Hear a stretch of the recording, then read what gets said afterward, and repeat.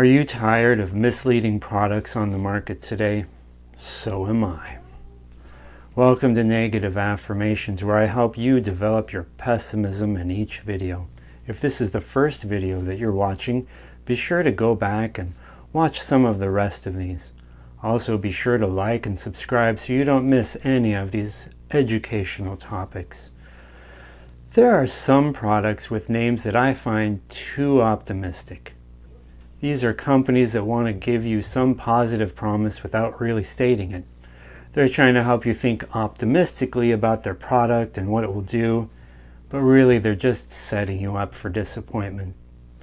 Take, for instance, the name Glad Cling Wrap. Glad? Have you ever tried to find the start of the roll? Or gotten a piece so stuck together you had to just throw it away and get a new piece? And what about Goodyear tires? Is it really a good year if you had to buy new tires? That, and I've heard that most of the particulates from a car now are not from the exhaust, but mostly they're from the tire wear. Another product, well, maybe it's just me, but I don't think that names like Huggies or Pampers really give the buyer the impression that they're going to be changing messy diapers.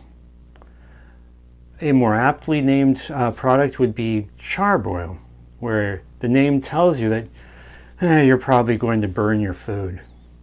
Another is the game of frustration. I mean, it tells you exactly what's going to happen. Well, if you can think of more product names that promise too much or names that are truthfully pessimistic, be sure to mention those in the comments. Also, be sure to buy my new book, How to Win at Life. You can't. Well, thank you for watching, and go ahead and post your negative comments below.